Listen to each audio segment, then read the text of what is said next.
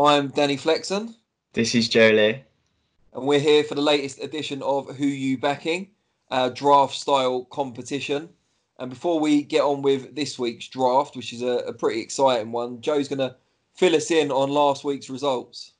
Yeah, for once, I've finally come out with the W. My stable of fighters won, and I'm looking to do it again today. You can vote now. What was the percentage split? It was like 60 something to 30 something. So I don't know how many people voted, of course, but well, hopefully if we do it at the start, people can just vote a bit easier and they won't forget to vote. This all sounds a bit dubious, but I'm going to give you the benefit of the doubt. What do you mean? Like 60 something to 30 something. Yeah, it was 66 to 33, I think. I think there's been some ballot box tampering here. 66 to 30. This is live showing. Right. I don't want to see that phone again because it's your turn to answer the trivia question. Yeah. So this week we're doing best Mexican fighters of all time.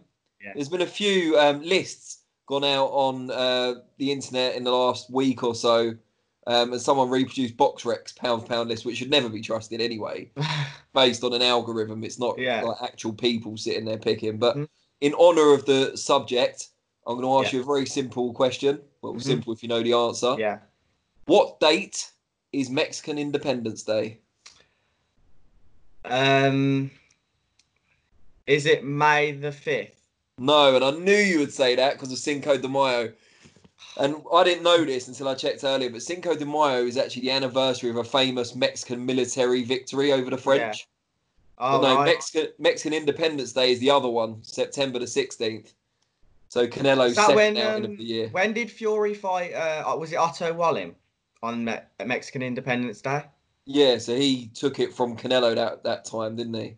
Okay. Right, that's disappointing, but there we go. Not for me, because I get the first pick. Of course, yeah. And good question, to be fair. Standout that the vast majority of people recognise as the number one Mexican fighter of all time. And it has to be Canelo. No, I'm just joking. No. It's not Canelo. We're not going there. Julio Cesar Chavez Sr. Definitely not. Yeah. Also, my all-time favourite fighter. Really? I watched. Yeah. I got the opportunity to watch a few of his fights on TV when I was still very young. I missed those days. I thought you were going to say you went to a fight. I wish, yeah. I would have loved to have been at the Estadio Azteca when he fought Greg Haugen, which was obviously an amazing thing to be at. It's funny, when I worked for Boxing News, Daniel Herbert, who's like a veteran in the boxing game, been at Boxing News for, 25, 30 years before he moved on. Yeah. He was ringside for Chavez Haugen. It was like the biggest crowd ever, 132,000 or whatever it is. And I said to him, what'd you make of it? It must have been amazing, blah, blah. And he just turned around dry, like deadpan, and said, the view wasn't great. Really? Brilliant. I wanted to. I would have wanted to go to the first fight ever at the MGM Grand when he fought. Was it something? Oh, and I literally just saw it. But yeah, he lost that fight, and then he beat him the fight after. First ever fight at MGM. Three-weight world champion, of course. In the days when there weren't as many world titles as well, at least at the start of his first reign. Super feather lightweight, super lightweight, or back then it was still called light welter. That's where he really defined himself at light welter. Beat Roger Mayweather twice. Yeah. Just loads of good victories. Hector Camacho was another one. Obviously, he beat Rosario down at super featherweight. But yes, light welter was where he had his biggest success. And I think by the time that he drew with Pernell Whitaker, which most people recognise Whitaker should have won, lost his unbeaten record to Frankie Randall, he was already past his prime by then. He was well past it by the time he fought the much bigger Oscar De La Hoya. Yeah. When he was at his peak at super lightweight and had that famous victory over Meldrick Taylor. That was fantastic. Down. Yeah. 2 seconds. Do you think he should have been stopped? Yeah, I do. I think when Taylor rose from the knockdown, he was all over the place. And I think referees are told they're not supposed to take into account how long's left in a round or a fight when they make that decision. So I think it's fair enough. And he obviously trounced him in the rematch, although that was a different Meldrick Taylor who'd been ravaged by several kind of activities outside the ring by that point. Mm-hmm. But Chavez, just in his prime, was a sight to behold. Rugged but intelligent as well. The way he set up his shots on the inside. Amazing body puncher. Great defense. technically sound. Yeah. And just real pride and guts about him as well. A real warrior. And yeah, no doubt, number one for me. That would have been number one for me as well. It's hard to debate that. But I've already thought of a counter because in case of losing the first question, I had to pick a fighter that's almost on that level with a good resume, and that is Ruben Oliveras. Are you aware of him? I am aware of him, yeah. Yeah. No, so he was around, like, his prime was in like the early 70s. He had a really nice left hook. He was compared to Joe Frazier on many occasions. And obviously, for me, it's hard to have gone back and watched all of his fights because they're not available now. But from what I've seen, the division he was in at the time as well, full of like ruthless opponents. He was constantly like fighting the top guys, had a really good resume. And the Mexican style that's almost looked up upon now, that the endure so much damage but always walk forward, that style, he was one of those. He was almost the flag bearer for that at the time, and just before Chavez was around as well, he sort of created that. He was one of the bigger boxers at the time that gave Chavez almost uh, maybe a drive to push forward, because he knew boxers from Mexico could perform on the big stage, could go to America. And he was one of those guys at the time, the best on the planet in bantamweight, and it's been contested. Well, some people still think he is, and he certainly had a good resume to prove that. Once he moved up from bantamweight, those weren't his best days. But whilst he was, I believe he was like 69-2, which is like phenomenal. And he left the sport with not such a great record. But you've got to look at the amount of times people fought back in the 70s and 80s was a lot more than they will now, that's for sure. So for the long career he had, he still has a great record, and for me to still be talking about him like 30 years after is, it proves he's got to be up there with some of the best Mexicans to ever fight. Yeah, I mean, it's a great pick. Yeah. He was an excellent fighter, great resume, fought often, fought really good competition as well. Yeah. And he had real charisma as well. He was a national hero at the time. Mm-hmm. And yeah, I mean, I think that comes into account when assessing greatness as well. It's not just what you do in the ring. And he transcended the sport as well in that era. Mm-hmm. My number two is going to be a rather tragic tale, unfortunately, but an amazing fighter, Salvador Sanchez, who lost his life aged just 23 in a car accident, and we'll never know just what he could have achieved. But at featherweight, where he unseated Danny Lopez for his title, which is a great win in itself, he was just imperious. Yeah. Some of the people he beat, Wilfredo Gomez, Azuma Nelson, before Nelson truly hit his peak probably, but still a great win. Pat Cowdell, who pushed him close, credit to Pat the Brit. But just an amazing fighter, technically good, fast, really powerful as well. Just always exciting to watch, which I think is important as well. Salvador Sanchez fights were events you wanted to tune in to watch them, and I think he won most of his defenses, or maybe even all of his defenses. I'll have to check, by KO. So just excellent dynamic puncher, and lost all too soon. Yeah, is there anyone you would have liked to see him fight like later on in his career, as because obviously he died so early? Would you want to see him against anyone in particular that you didn't? I think maybe Pedrosa. Yeah. Yeah, I mean, if their paths ever would have crossed at the right time for both of them, I'm not sure if their peaks would have overlapped. Because the difficult thing with Sanchez, I've always thought this, is that while everyone kind of thinks, imagine how much more he could have achieved if he hadn't died so young, you don't know when he would have peaked. Like someone like Wilfred Benitez, for example, peaked incredibly young. And while he's a bit of an anomaly, that could happen to anyone, especially if Mexicans turn over generally so young and pack in a lot of fights in their early years. You never know how long that peak's going to last. So with Salvador Sanchez, we don't know. But if he'd have carried on to, a few more years and gone in with Pedrosa, I think that would have been a great fight. Yeah, no, I see where you mean. It's tragic what happened to him, but he will still go down as a great boxer for Mexico. Yeah, I agree. Definitely. Who's your number two? I was debating this one. He's not rated. I think it's unfortunate because of how low weight he was. He hasn't been sort of looked upon as one of the best, maybe. But Ricardo Lopez. I'm so glad you picked Ricardo Lopez. I mean, I'm not, because I probably would have picked him, but I'm glad because I looked at I think it was Mark Butcher did a piece on top 10 Mexicans for Boxing Social recently, and Lopez was number 10. And I read it and just thought, no, he should be much higher. And I probably he doesn't get the respect he deserves, which sort of leads me on to the point of he fought at the minimum weight, I think, for a long time, which is, it doesn't get the recognition that a lot of fighters deserve at that weight, because obviously it's not as interesting maybe.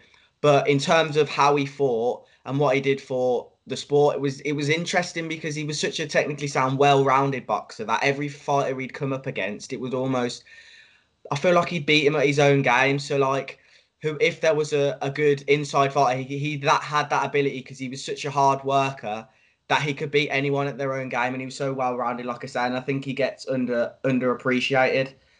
As I say, finished undefeated as well, defensively really good, and 51-0 with one draw is something that you don't see a lot. I mean, he was an amazing puncher for strawweight or minimum weight, whatever you want to call it. Just ridiculous. And Finito was his nickname, and it was El Finito, yeah. Yeah, and he even moved up in weight and won a light flyweight belt when arguably he was past his prime. So and that's what I respect about him. He didn't call it quits too late, like with a lot of fighters. He recognised, I think, in his last fight, he got to about round 8 and thought, I'm going to get knocked out sooner or later. And he kept that up, and now he's invincible, and he forever will be. And it's sort of a better way to end your career, less damage and undefeated. So, yeah, much respect to him. So my number 3, and there's going to be a bit of recency bias, I think, in picking this, because you look at someone like Carlos Zarate, who's obviously a legend, and I understand why, but I haven't seen loads of his fights, and I don't know loads about him compared to some of the more recent Mexican fighters. So, and I think it'd be close anyway, even if I had seen both in their contemporary times. So I'm going to go for Juan Manuel Marquez. Only recently inducted into the Hall of Fame, or I think it's actually this year, isn't it? He's going to be enshrined, but named obviously already. And just an incredible fighter, world champion at several weights. Sometimes gets overlooked because of the rivalry between Marco Antonio Barrera and Eric Morales that came a little bit before he emerged onto the scene properly. And he had a really slow build, Marquez, as well. I think he was mandatory for Nassim Hamid at one point, but kind of dwelled, and he had that loss, didn't he, to was it Freddie Norwood? And then later in his career, when he was actually in really good form, he had that loss to Chris John as well. Which hardly anyone seen because it was out in Indonesia and the temperature was ridiculous, apparently. But you look at the plus points, he beat Barrera, he beat Pacquiao once, probably arguably more. At least one of the other times. Drew with him in their first fight, having got off the deck 3 times to do it. And then at lightweight, which I think was probably his best weight, although it's hard to decide because he was so good at a number of weights. At lightweight, he destroyed Juan Diaz with that uppercut in their first fight. The best punches I've ever seen. Beat Michael Katsidis, Joel Casamayor. He was just brilliant at lightweight. And I think moving up to welter for that fight with a comeback in Floyd Mayweather, which I was ringside for, I was lucky enough to watch. But I didn't get to see Marquez at his best, unfortunately, because it was an ill-judged move. He should never have gone up against someone who was so much bigger, taller and rangier as well, and someone of Mayweather's skill set doesn't need any additional advantages. So I think that was probably a mistake, although his bank balance or his bank manager probably disagreed with me. But just an excellent fighter. And even at the end of his career, when, again, he'd been inactive, he was probably a little bit past his prime, he was still good enough to push Tim Bradley and beat Tim Bradley all the way, and went out on a win, which very few fighters do, against Mike Alvarado. Just an excellent fighter, could do a bit of everything. His combination punching was excellent. He was great on the inside, but had a really good jab as well. Really, really good boxing brain. He could outbox fighters, but he liked to get involved. He liked to war. And the 2 fights with Juan Diaz, the first with that excellent uppercut and the second, which he won on points, were both amazing spectacles as well. Yeah, that's it's a good pick, and it's sort of frustrating because you've now had 2 of my top 4, and I didn't want to go outside of it because my next one is going to be controversial, and it's not one that I totally agree with, but I certainly have reason for why he shouldn't. Why he should totally agree with it. It's your own pick. Are you saying you? But I wanted. There was a top 4 that I was so happy with having, but we will go with it. I'm gonna pick Canelo. I don't care. Ooh, it's controversial, but the amount of money he's made throughout his time in the sport as well, you've got to argue. You can't argue against that. He's making more money than anyone. You've got in terms of GOAT status, he's arguably pound for pound #1 at the moment. He's still ongoing, but he's got that Mexican way about him, the way he fights. He loves body shots. He can be involved in a scrap, as you see against GGG. And most importantly for me, it's not always about, like, in order to be one of the greatest, like you see with Cesar Chavez, you don't always have to be the best fighter, because if you get stuff outside of the ring, it sort of adds to that statement. Like with, not to switch to MMA, but just quickly, like Conor McGregor in UFC, the fact that he's added so much to the sport, he'll be known as one of the greatest because he's transformed the sport into like a worldwide phenomenon. And with Alvarez, he's the man right now, and he's going through the weights. And certainly in a few years' time, we could be looking back and saying he's one of the greatest ever. Can you disagree? Yeah, I can. Yeah, but go on. No, I think he's a decent pick, and I think as he goes on in his career, he can establish himself even further. He's my number 5.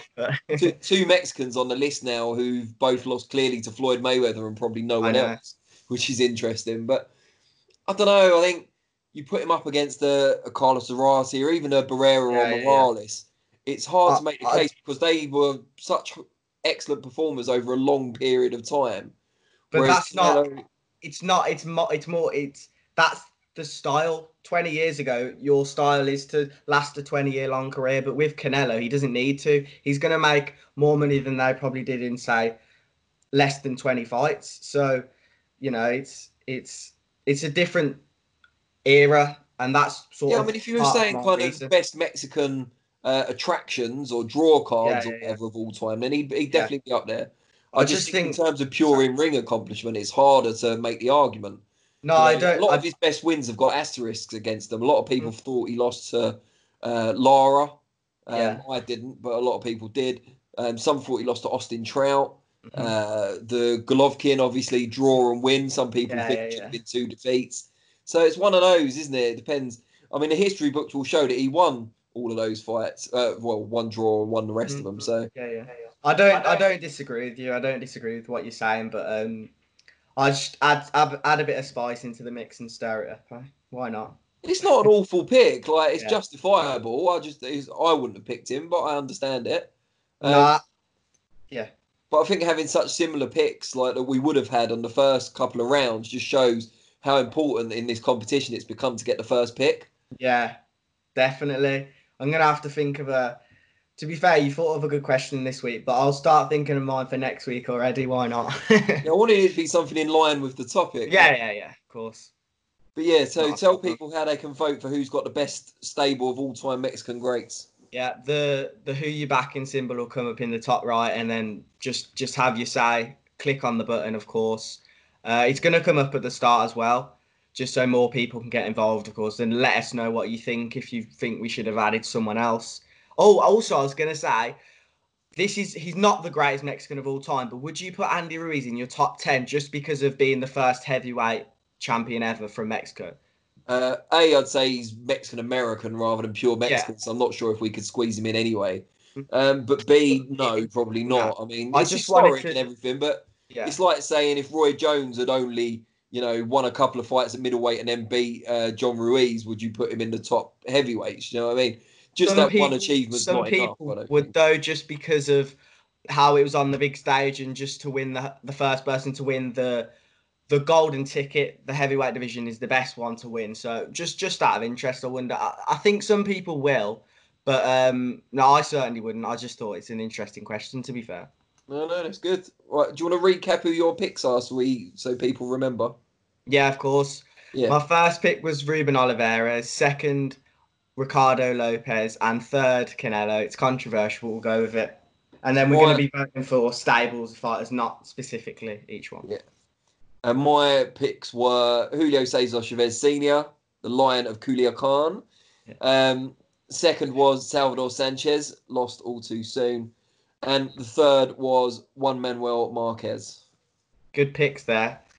Happy with that. I like the the Mexican stables. I think it's such an interesting background that a lot of the Mexicans come from. So it's always an interesting topic to talk about, I think. Well, let's see what people out there think. Obviously, give us your comments below as well as voting. We want to know, who do you find the most controversial picks? Who should we have picked in our combined 6 choices? Who did we miss out? And how offended are you by those omissions? Let us know. And we'll be back with another Who You Backing next week. We haven't discussed what the topic's going to be yet, but we'll make sure it's something that gets your juices flowing.